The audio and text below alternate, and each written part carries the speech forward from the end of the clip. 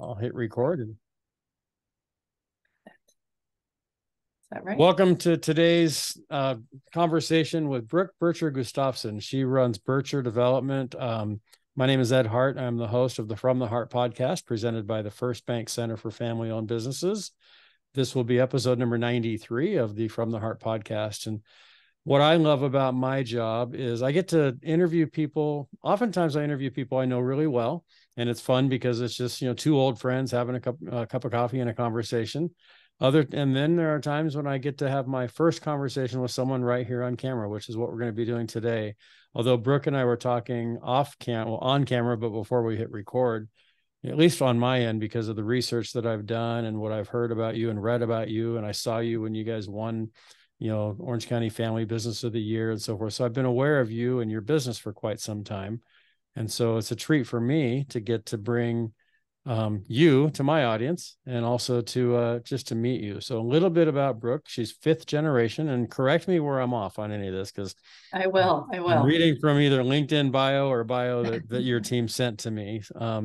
So your company's 5 generations old, and are you the fifth Birtcher to be the leader of the Yes. company?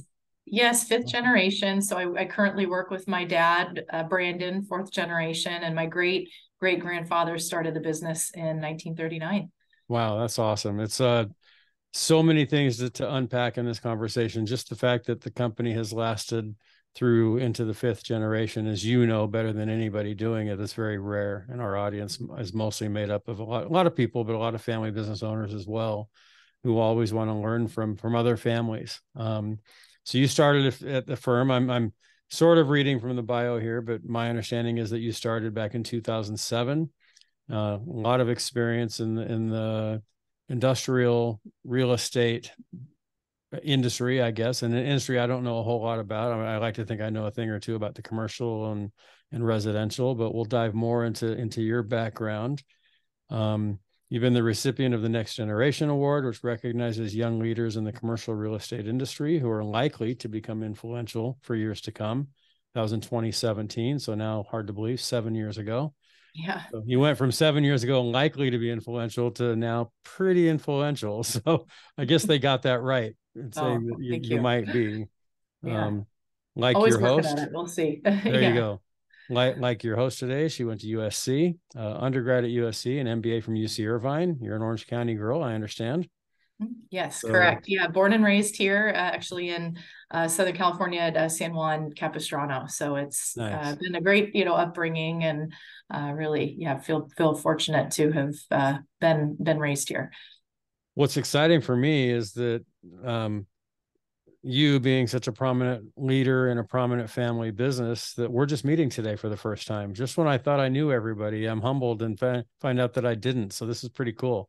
So Yeah, yeah, no, it's great. Well, thank you for the opportunity, Ed. It's yeah, exciting you bet, to be Brooke. I've been part of excited. such a great and reputable podcast here. Well, thank you. It's been it's a labor of love for sure. So let me just start with a question. When I say family business, take that anywhere you'd like to go with it.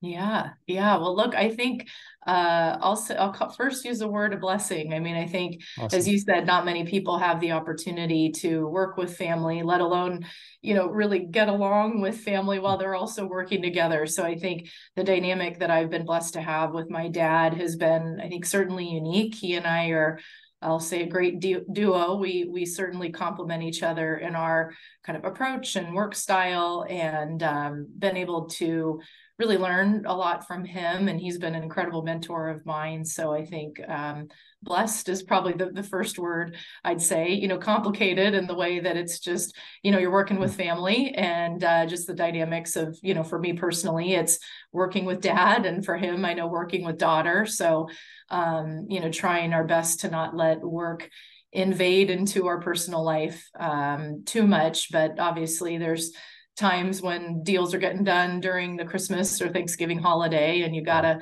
step away for a couple hours when the family's together to just get a deal done or negotiate documents or something along those lines. So it's been an amazing experience, and I feel really blessed to be a part of the family business. I think my dad has always said it best, where we kind of stand on the shoulders of the prior generation. And I think the foundation that my great grandparents and grandparents have left, and even just, uncles and cousins and great uncles that have all been involved. I mean, they've also helped set an incredible precedent that I've been able to just be a part of, I'll say, kind of dovetailing off of. And I'm just grateful for the value system they held, the reputation they maintained, just all the things that I'll say I've been truly a benefactor of and been able to, just learn from, which has been really cool.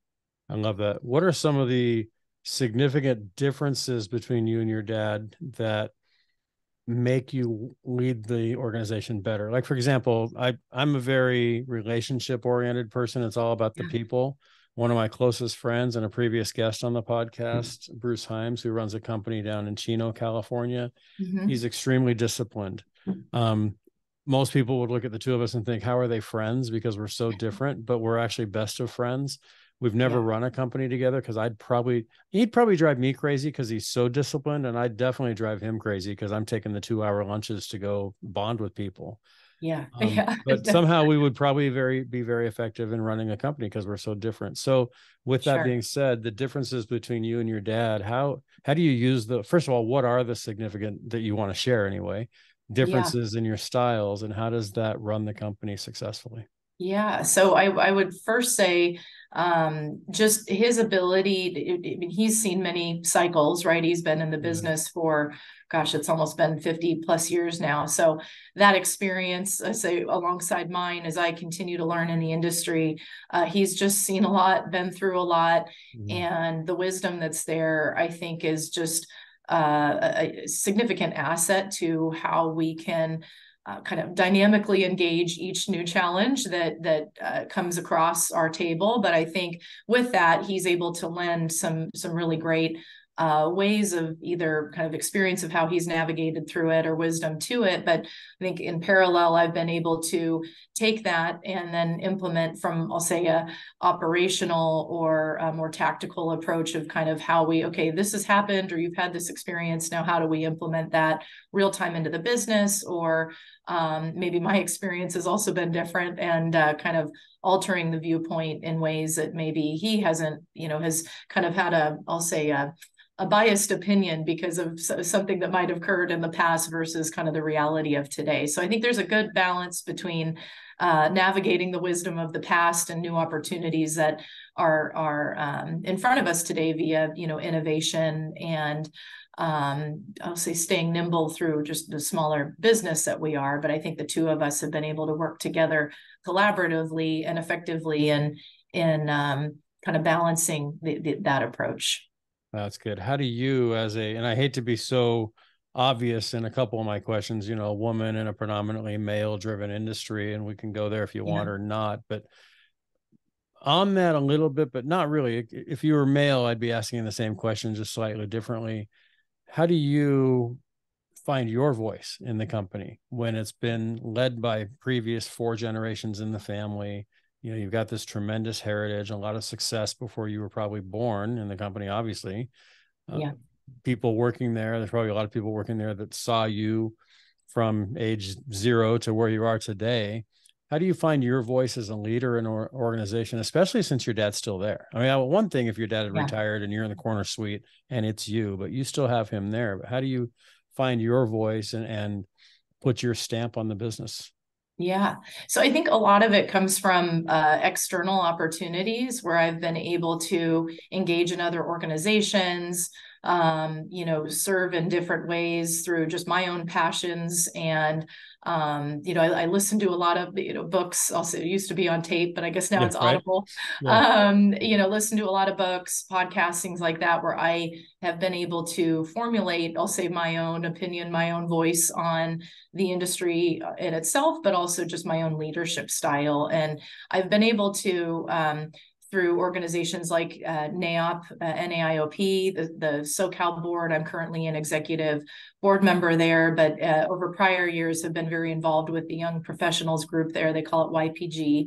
But that was kind of, I'll say, a unique kind of training ground for me to kind of find my own self as a leader in the industry, but also just in an organization like that, where you kind of are in I'll say a safe place where you're amongst peers, but you can also kind of test the limits of how you want to, voice your opinion, or how you want to lead a meeting, or how you want to, dive into or to kind of challenge thought, right? Maybe just something that might be a little bit more status quo, kind of have a platform where you can kind of train yourself and kind of go outside of your comfort zone in that way. So for me, how I've been able to bring kind of those external opportunities into the business has been, I think, a really unique opportunity, and something I'd encourage, listeners to do, or you're the younger generation to do, is keep kind of exploring things that you're passionate about, or areas where you could continue to learn, like a public speaking class or something along those lines,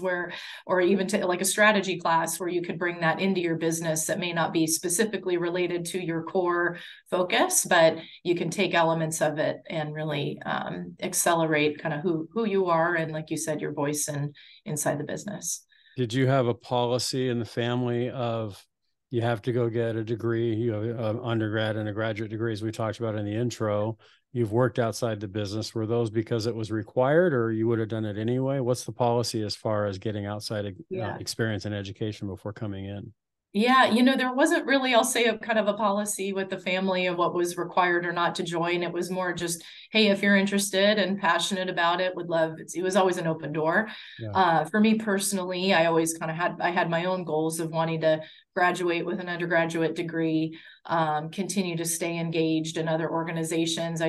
I'm a somewhat of I'll say a yes person, but maybe a busybody in that way, where I feel I get excited by the fact that you can continually learn things about yourself and discover things about different industries or, places through those types of experiences. So my extended education at UCI, getting my MBA, that was really driven by just a desire to go and get it, but also knowing that this industry really at the core is all about finance.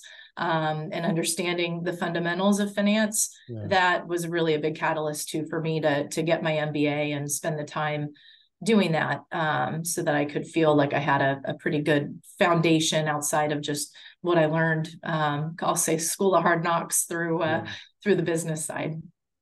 Was there a moment when you realized this is what you wanted to do, or was it just always growing up thinking I'm probably going to do it, or I'm never going to do it, and then suddenly the light bulb went off? How did that process work for you? Yeah, so for me, it was, again, always kind of, I'll say, bred into the family inadvertently by way of just cousins, uncles, grandparents, my dad, all involved in the business. So definitely heard about the business through holidays, get-togethers over the dinner table.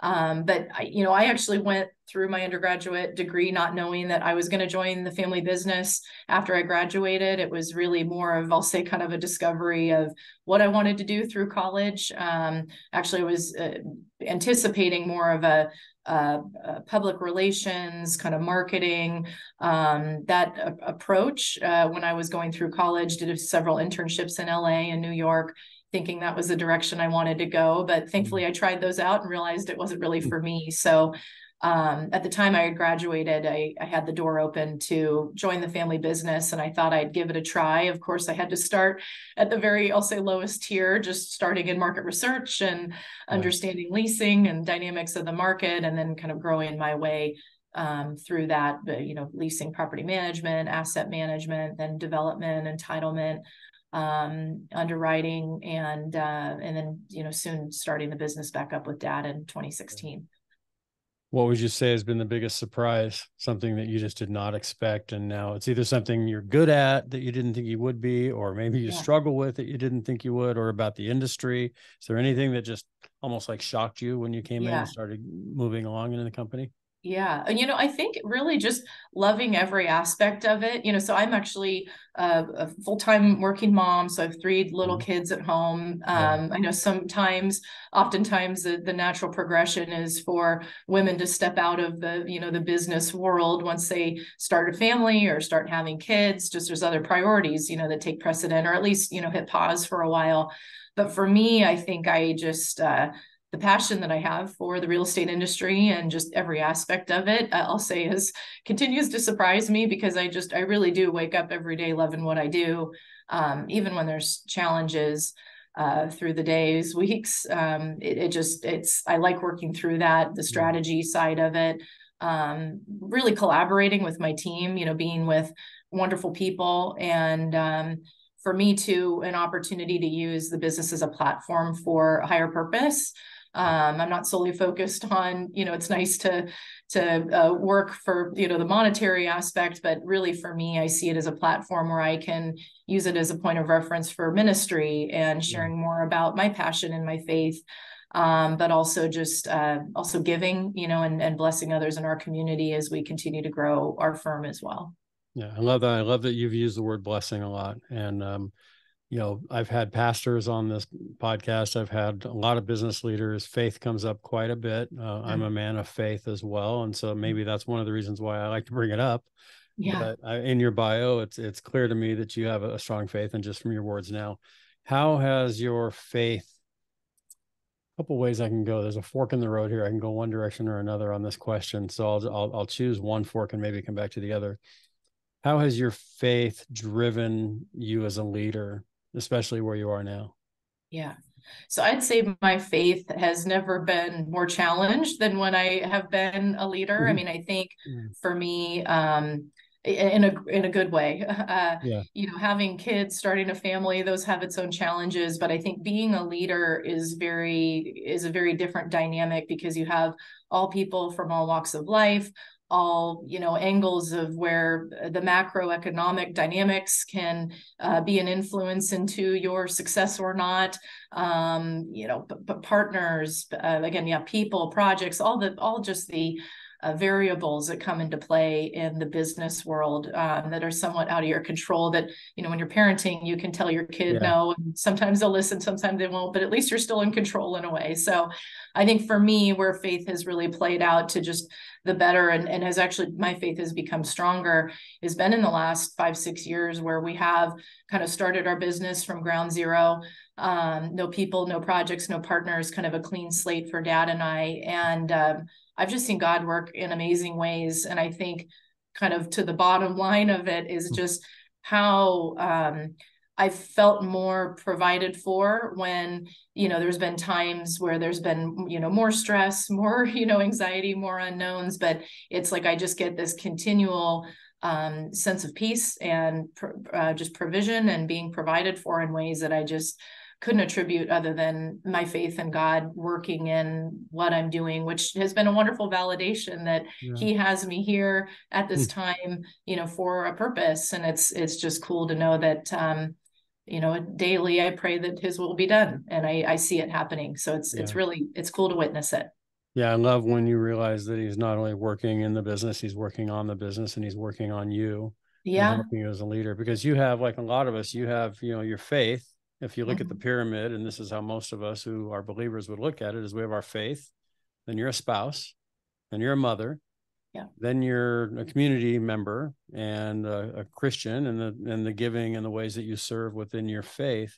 And by the way, you're the CEO of this company. I heard somebody just yesterday, I hosted a family business panel at an event yesterday, and I had Ed Lee from Wahoo's, Charles Antis of Antis Roofing, Michael Gavinia Gourmet Coffee, and Andreas Havagius of Farmer Boys on this panel. And we talked about work-life balance, and they're all dad. Well, Michael just recently got married, but everybody else has younger kids. And in 2 cases, 2 of the 4 men there have twins, young twins, and trying to balance all of that plus their faith and everything else. And Andreas made an interesting comment that I never really thought about. And because we all talk about work-life balance, and that's kind of where I was going to take this question, but he said, as an executive and an owner and a leader in a company, you really aren't balanced. I mean, he goes, but the nice thing is with my dad, there were times when my dad wasn't there like 100% of the time, but then when he was with us, he was 100% with us. And I thought that was a really kind of a cool way to put it. It's like, when I'm home with my kids, I'm home with my kids. So with that pyramid I just described, and all those different roles that you have, and a lot of other roles that I didn't even think about to mention, how do I'll use the word balance, even though it's probably the wrong word. How do you do it? Yeah, good I guess that's question. the Still question. asking How do we do myself it? the Yeah. same. Didn't mean to No, stress you out, Brooke, but how do you do it? exactly.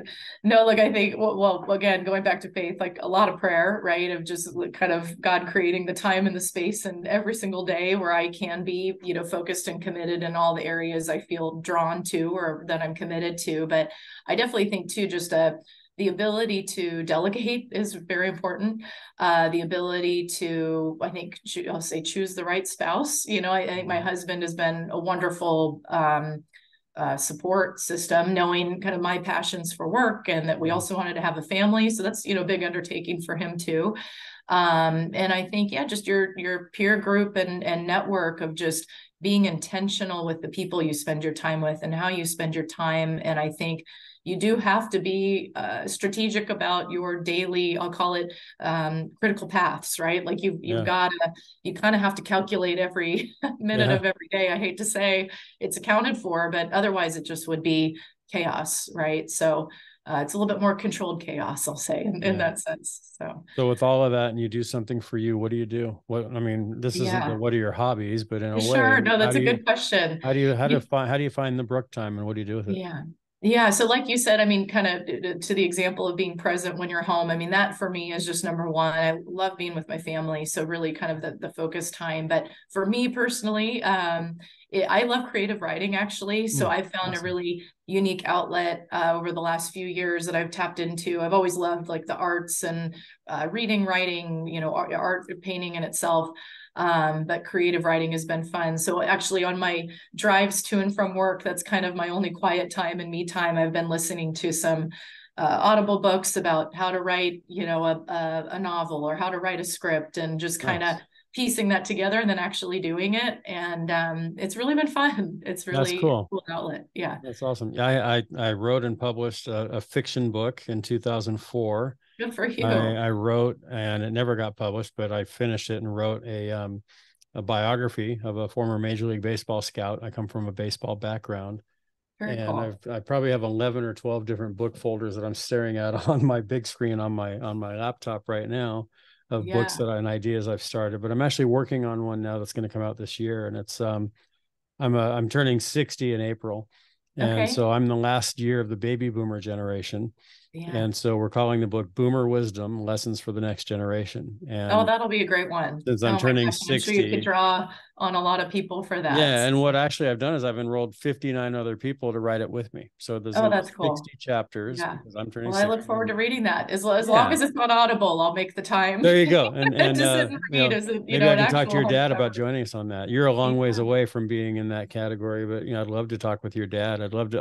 I am trying to get a lot of business owners, especially family businesses, to contribute. I mean, Ken Blanchard, who was one of my mentors, wrote the 1 Minute Manager and Servant Leadership in Action. He's contributing, and Gary Ridge of WD-40. And there's a lot of Yeah. somewhat household names that are contributing, but I'm also very interested in getting just those family business leaders who have worked with, for generations in their business. So yeah, if you think that your dad would be interested in that, maybe that's a great way for me to meet him. Yeah. Well, I'll have to ask him. That'd be Yeah, great. It sounds like we'll have more to talk about post podcast I here hope on so. I hope creative so. writing. Maybe you can give me Yeah. some nuggets. So There you go. I love to write. I don't know that I'm your mentor or an example of that, but I just love to write. yeah. So tell us about Birtcher. Tell us about the company. Promote the company a little bit. I mean, what's your Yeah. ideal, client, and where geographically, and just a little bit more about those that may not know anything about you and the company. Yeah, so we're celebrating 85 years this year. Again, 5-generation family development firm. We're focused primarily on industrial real estate investment and development. Most recently, in the last, I'll say 5 to 6 years, have been focused here in Southern California on entitlement opportunities. It's a really unique place to spend our time, and that's really where our expertise is navigating the jurisdictional approvals and getting a larger scale projects through to completion on the entitlement side, so that we can then also build these projects through the vertical development, construction, and then see it all the way through to leasing and long-term asset and property management. So we're kind of I'll say a fully integrated shop in that way, although we do outsource our financing, equity opportunities, joint ventures, and even raising funds through outside, third-party capital. But we do manage all of that in-house too. So it's a really unique opportunity. We really like to stay, I'll say, focused in Southern California for now. Over the years, I mean, in our 85 years, we've done, I'll say it all, right? We've had an exceptional team with targeted expertise that we've hired, and Brandy and I have had experience in, but across all asset classes, and again, nationally. So most recently kind of came off of a partnership with a publicly traded REIT that didn't have a platform in North America yet. So we established their North American platform and put about $3 billion of equity to work with them, and offices on East Coast, West Coast. So we've kind of, I think the exciting thing about Birtcher is that although we are, I'll say, smaller in nature and family business by nature, we really are institutional in how we operate, and also very nimble. And I think the fact that, we have 85 years, although longevity is nice, it's 85 years of, solving problems, successful projects, which I think continues to keep us relevant in each cycle, and has been a really unique way that we've been able to shift and shape ourselves in more dynamically as the market and investment opportunities change. If it's possible to nail down a couple of things that have made the company last 85 years, what comes to mind for you? Yeah. Let's say first, I think integrity. I mean, I think your relationships, value system, and kind of how you interact with your peers, your lenders, your partners, just all the brokers, customers. It's just that's something that can't be bought, right? And can be lost very quickly too. So I think for us, that's I think 20 years to burn a bridge and 2 seconds to blow it up. Exactly. Yeah. So for us, that's really at the core, I think, of our value system, is the relationships and integrity that we have in doing what we say we'll do. But I think, innovation is another one that we've been able to, it's amazing, even though over the years we've kind of expanded and contracted. Birtcher used to have a construction company in the 80s at one point with hundreds of employees. We've even been down to, 5 employees at one time. So, I mean, the ability for us, even as we've grown, to stay nimble, to stay innovative, stay ahead of the market trends, be at the forefront of that, and react quickly to change has been, I think, a real big reason why we've been successful. We haven't, each generation hasn't gotten, I'll say, stuck in their ways. Yeah. They've been open to new opportunities, new markets, new, pivoting to new asset classes, new partners, just to continue to stay relevant. So I think that's been a huge attribute as to why we've been now Gen 5. Are there big, the BHAGs from the MBA times, right? The big audacious goals. Are there big visions that you personally have that you would like to see the company? Because you talked about what they've been and what they're not now. So certainly at some point down the road, there might be new things. Anything in particular come to mind that's out there for you on the horizon that you'd like to see the company do? I mean, we all want to do things differently or better and improve the culture and add more companies or maybe more product lines or whatever. But anything jump out at you that you're hoping to be your stamp on it when you pass it on to one of your 3 kids or whatever the next gen is? Yeah. So I think for us, or for me, really been focused on our asset management. So I know in generations prior, that has been something where we've been more of a merchant build model or short-term, asset manager. So certainly have the skill set and the expertise to do that, which is currently what we've been ramping up to do. But it does take time, to build AUM. So for us, it's really focused on scale. I'm focused on the opportunities where we can retain asset management for the long term, and just how long it takes us to, entitle, build, dream up, design, build, and implement and lease these projects. I mean, they're multi-year, 4 or 5 years, you're finally stabilized for some of these 100-acre master planned opportunities that we invest in, and to just kind of sell that off on year 6 because the IRR is telling you to do it. I know that's been something that we're trying to now pivot away from. So that's I'll say a change that I'm excited to plant my flag in for Gen 5, of just a differentiator from prior gens. And then, we have some exciting new projects that we're also working on that are a little bit outside of our core. but have been really unique opportunities where, again, we can stay. I think it'll keep us very relevant in as times just continue to change. And it's a different, market than when my dad and my grandfather, first entered into the business at kind of their timeline and their career where I'm at.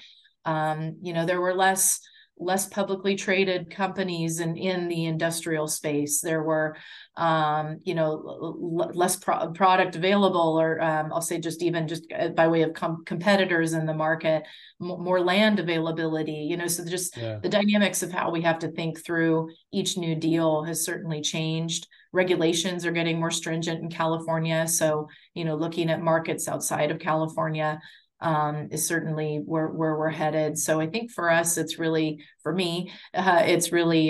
focused on kind of staying, I'll say, relevant as the financial markets have changed. Competition has become much more, just made it more challenging to get deals done, and certainly need to stay dynamic in that way. Yeah, 30 years ago, if I saw some property come available, I'd make a phone call, and within a couple of days, they're calling me back and we're having conversations. And it's like, hey, let's have a cup of coffee and all of that. Mm-hmm. Now, if a sign goes up, you better call now because someone else is buying that by the end of the day.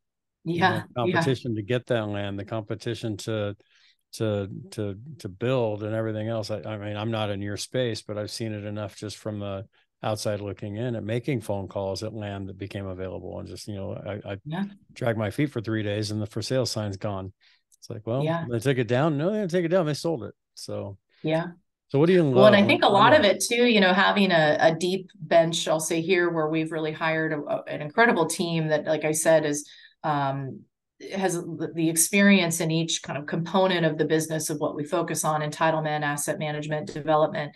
But just even as a business leader, having that exceptional knowledge and expertise in the industry trends that are kind of what's next, right? Because you can't just, more often than not, I'll say kind of 80-20, you don't want to be behind the trends, and in certain areas where, innovation is really the only way to kind of stay alive in this game. And I think it's going to be critical that, I personally, stay really deep in that market research and understanding of business trends and where that's going.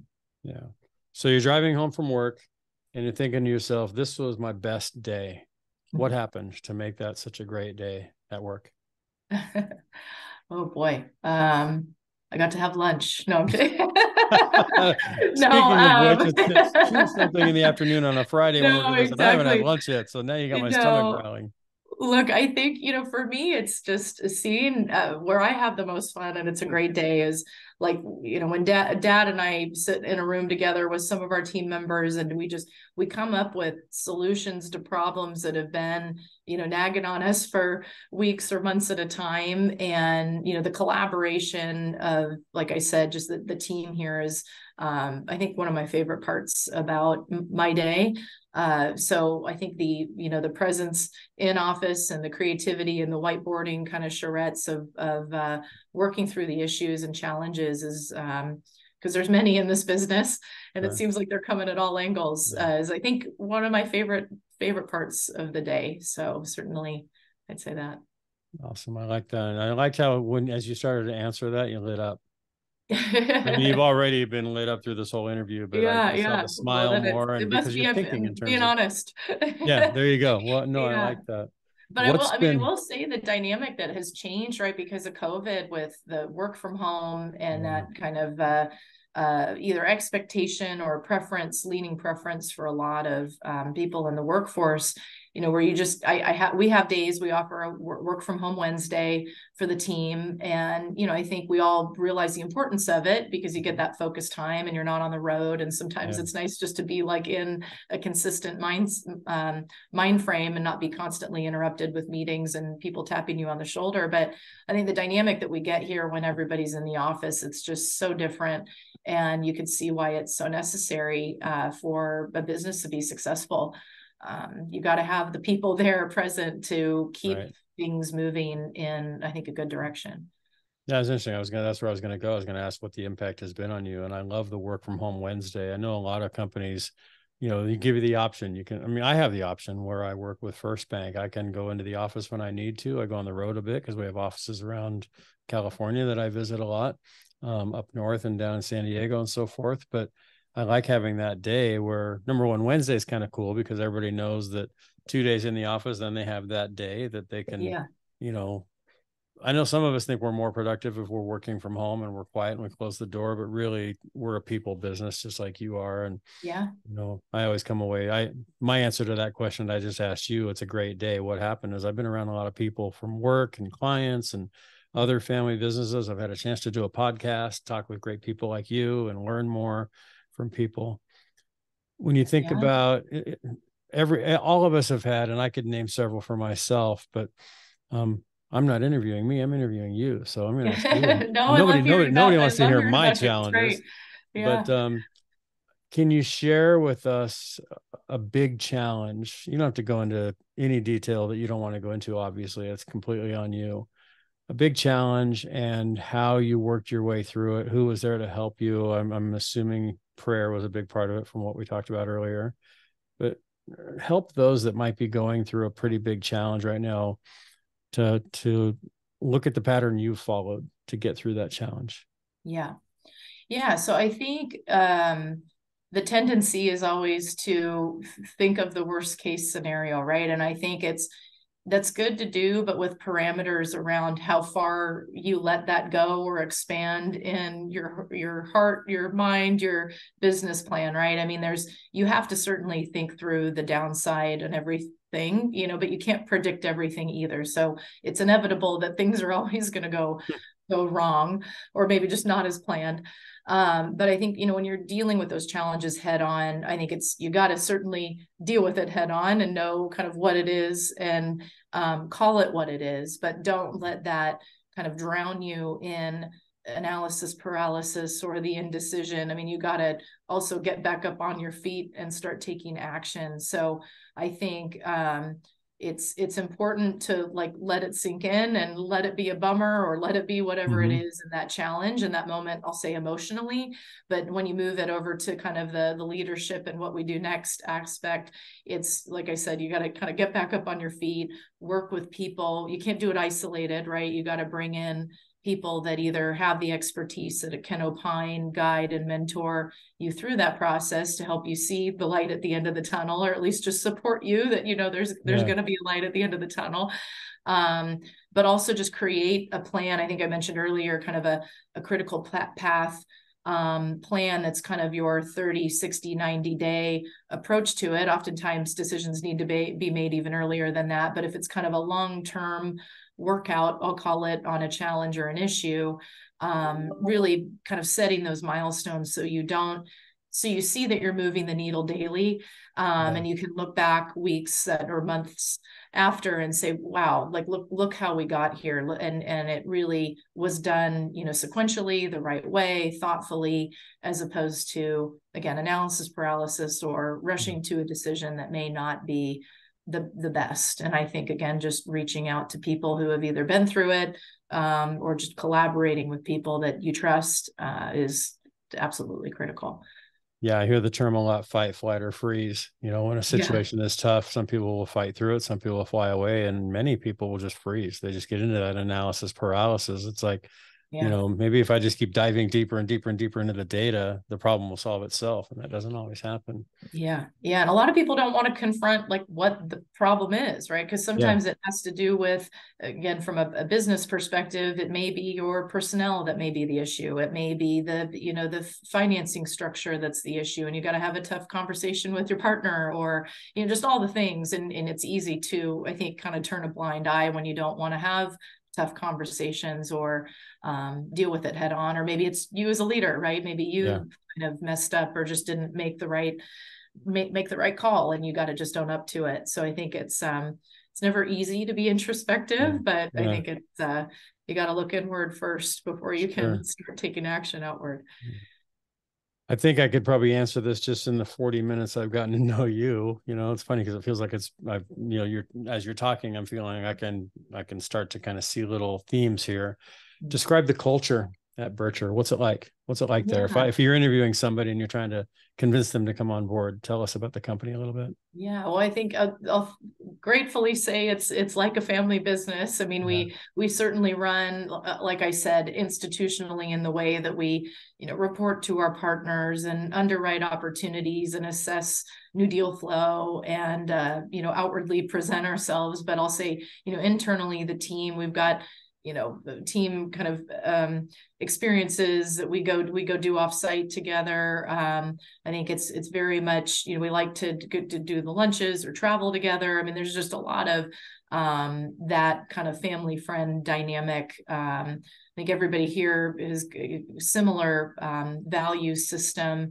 Again, whether they have a faith or not, there's an underlying value system there that I know everybody has highest integrity and treats people with respect. And that's a big component of our day-to-day, but I think we have a lot of fun too. We try and make it a fun office dynamic and just laugh a lot and make fun of each other. And it's That's good. good. That's important. Yeah. You gotta not take everything so seriously too. So it's, how many employees do you guys have roughly? yeah, so we've got about 12 right now. So it's been, we've been growing. It was just Dad and I in 2016 when we sold our interest in the other firm. It was kind of a non-compete period. And like I said, kind of a cold start, which is pretty dynamic, actually, I'll say, for the family business, because as many family businesses might know, it's kind of just generation after generation of kind of, I'll say, a rinse and repeat model. Rarely, I guess, do you see an opportunity for full reinvention or full startup mode, I'll say, which Dad and I had an opportunity to do, where it was just a cold start again and really do things the way we wanted to do it and not, I'll say, inherit much of the prior gens just makings, right? So it's been an interesting thing where we've been, I'll say, in startup mode, and it was just the two of us, like I said. So we've grown to a team of 10, and it's been great. We've been really thoughtful about who we've hired, and just wonderful people. What was the gap? You've talked a couple of times about how kind of that startup mode from 2016 on. What was the length of time and gap and the purpose for the gap? Yeah, it was more, again, a non-compete. So we had, quite a few opportunities between us and the partner where, Brandy was CEO of the company at the time, and I was one of the development team, members there. So I think there was just a lot of, I think by way of the nature of how the firm was structured, just it required us to pause for a bit and not go out and start soliciting new opportunities when we just came off the heels of being fully integrated into very dynamic market on acquisitions and development. So but it was great because it really gave us an opportunity to just dream up the best of what we wanted Birtcher to be. And I think now we're in full execution mode on that, which is really fun to see it come to fruition. Love it. How old are your kids? So my daughter is 6, and then I have twin boys that are 4. Wow. That's awesome. Talking about challenges, I mean, that was a surprise. Here we're having twins, but it's like, man, how do we navigate this one? So, that one. And now you're outnumbered 3 or 2, just like that. Outnumbered overnight too. Sure. What do you hope that as you live your life and they look at you, your boys and your daughter, certainly probably different wishes for your daughter than for the boys just because of the gender differences, but what do you hope they're learning from you as that balanced all the roles we talked about earlier, just lessons that because I have 4 adult kids in their 30s, but we have 9 grandsons from ages 12 down to just a couple months. And I certainly have things that I want them to learn from me and things I want them to learn to not do from me as well. But when you think about your legacy to them, what do you hope for?